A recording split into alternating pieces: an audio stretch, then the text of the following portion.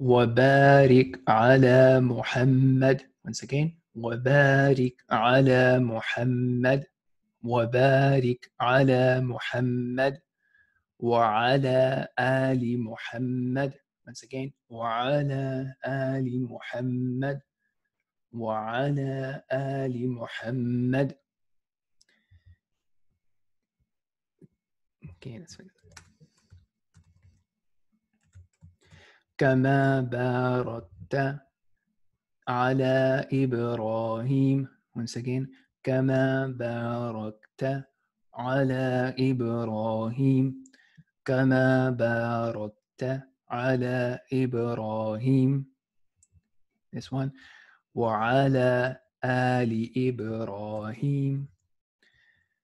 وعلى آل إبراهيم. Last time. وعلى آل إبراهيم إنك حميد مجيد. Once again. إنك حميد مجيد. إنك حميد مجيد. Now I know this is longer, but this is repeated from last episode, so I thought it would be good. So last time we were saying, oh, Allah sent prayers on the Prophet Muhammad and his family as you sent prayers on Ibrahim and his family, and you are the one who's praiseworthy, and you are the one who is most glorious. Okay, so now we are saying send blessings. Okay, so blessings is the impact of something, right? If something is blessed, it has way bigger impact, way bigger benefit, way bigger goodness that it brings to those around him than if something is not blessed, right? So for example, someone may have $10 or someone may be earning $1,000 or $500, and the impact and the blessings may be way more than someone who is earning $1,000 but is just going to waste or loss of different things and so on and so forth. Same thing can be the concept of life that's blessed and a life that's not blessed in terms of the goodness in one's own life, one's family life, and the community, and so on and so forth. Same goes with the time and so on and so forth. So this is what we are asking Allah for our Prophet, and as we said, then Allah gives us 10 times more. So وَبَارِكْ عَلَى مُحَمَّدٍ وَعَلَى آلِ مُحَمَّدٍ كَمَا بَارَكْتَ. So last time this word was صليت. Here is باركت.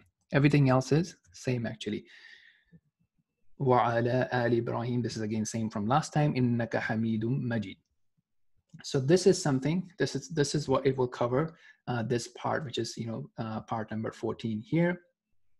Now this PDF is saying that after that you can actually end your prayer by saying Assalamu alaikum wa rahmatullah, Assalamu alaikum wa rahmatullah, and we have already made an episode on this part.